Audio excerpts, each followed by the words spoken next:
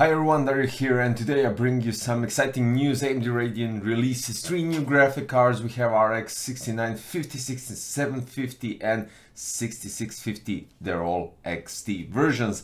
And right here we have the Sapphire AMD Radeon RX 6650 XT Nitro Plus, and wow, I'm so excited to show you the results because we have loads of benchmarks and loads of details to go through with this GPU. But check this beauty out. I mean, this one is really outstanding and it looks quite amazing. And after quite some time, we're having a GPU on a channel with specific review details, temperatures, blah blah, and everything. So let's start with AMD Radeon software and everything we have from AMD first, and then we're going to go with Sapphire graphic card. Now, today, as I said, they released the 6950, 6750, 6650 all XT versions, which are engineered to deliver supercharged AMD RDNA 2 experience.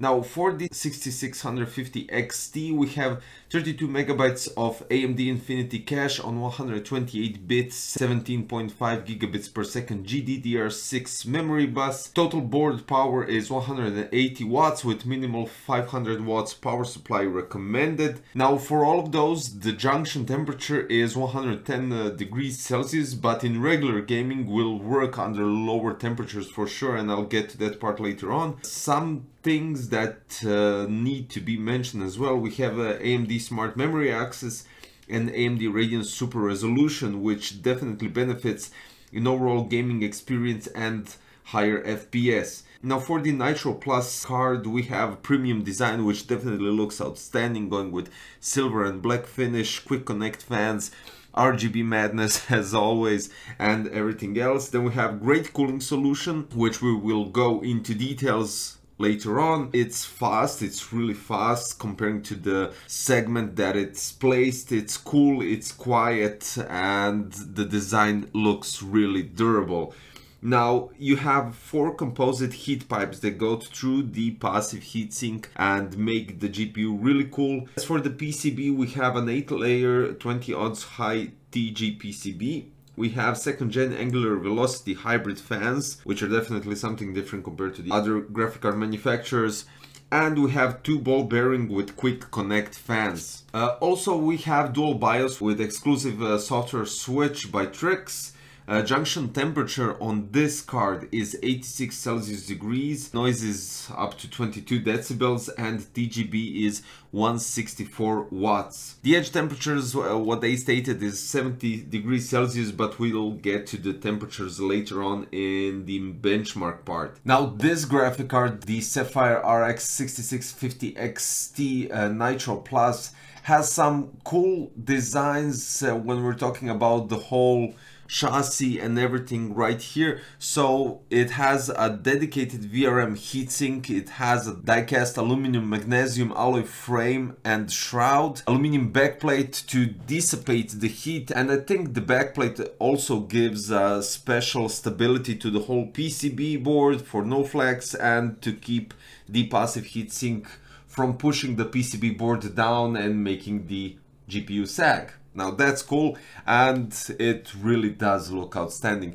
Now, also, we have a boost clock that goes up to 2689 megahertz. Game clock is 2486 megahertz. Now, in some main features for the Trix software that you can expect, you have Trix fan check, you have RGB possibility to adjust the lights, you have BIOS switch, Trix boost with Radeon image sharpening. So all of this can be adjusted in that software. Talking about some general specifications, we have ASIC Navi 23K XT. Board power is 210 195 watts. You have 3 display ports and 1 HDMI. The complete size of the graphic card is 260 times 130 times 57.57 millimeters with 2.5 slot design, and you have dual X cooling.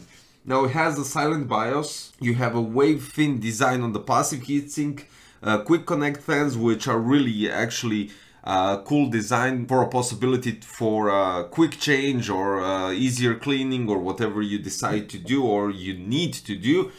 And the blades are specially designed second generation angular velocity fan blade. In some terms of the chips, manufacturing, design and everything else, we have a manufacturing process on 7 nanometers. Transistor count is 11.1 billion, die size is 237 square millimeters. We have 32 compute units and array accelerators, 2048 stream processors, and peak single precision performance is 10.79 teraflops, while peak half precision performance is 21.59 teraflops. This GPU has one 8-pin connector right here, so it's not in the middle of the GPU, which is nice. You can do a nice cable management.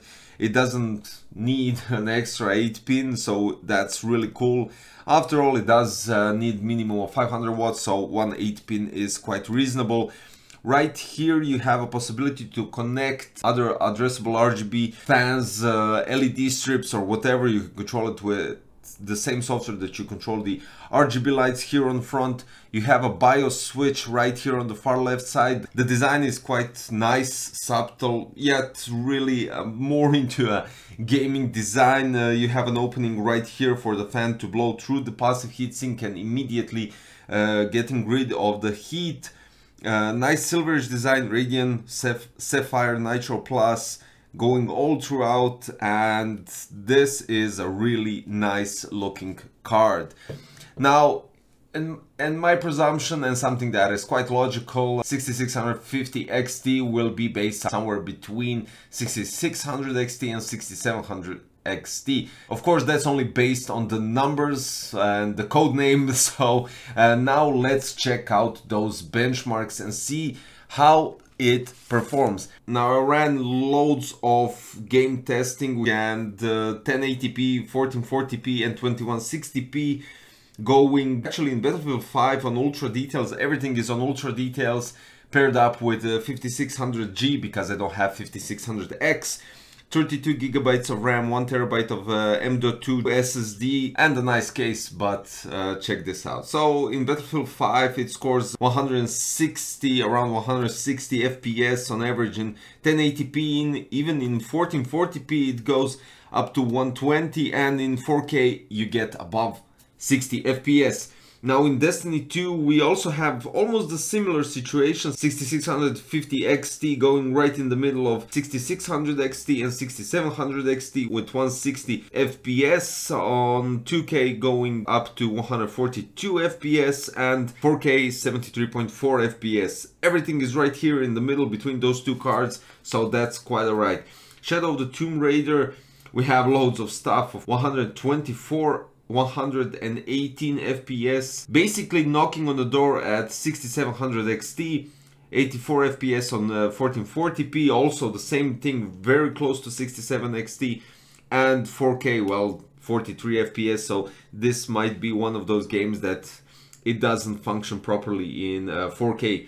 Now PUBG, the FPS show quite interesting results. We have 6650 XT going again between the 6600 XT and 6700 XT with 101 FPS on average, 1440p going almost 80, and in 4K 45 FPS. Now in For Honor on ultra details in all benchmarks it's basically by 1 FPS lower than 6600 XT, and this might be something to do with the actual game, but 200 FPS on 1080p, 100 FPS on 2K and 60 FPS on 4K. Shadow of War, so we have something in between 6600 XT and 6700 XT with FPS going up to 132 FPS, 85 FPS and 60 FPS. Again, we have in 4K above 60 FPS on ultra details. Battlefield 1, 170 FPS, really beating the 6600 XT, 137 FPS on 1440p and 85 FPS in 4K. Hitman 2, I know it's a bit older game, but still really beats 6600 XT by 30 FPS. Then we have in 1440p 2 FPS difference with 84 and 47.1 FPS in 4K, and finally Far Cry 6, it's really again knocking on 6700 XT with 112 FPS, 81 on 1440p and unfortunately 42 on 4K. Now, if we take into consideration, these are all games that I actually own, so I don't have any other games to actually test it out. These are all that I actually bought with my own money. So this is quite interesting because comparing this card, the Sapphire Radeon RX 6650 XT Nitro Plus, it really does perform in some games, even beating 60 or even close to 6700 XT. But in some games it just drops by a couple of FPS beneath the 6600 XT. So that's quite alright, because in all other games it's quite straight in the middle. In all games that I tested in 1440p, it goes above 60 FPS average, and even in some games above 100 FPS in average.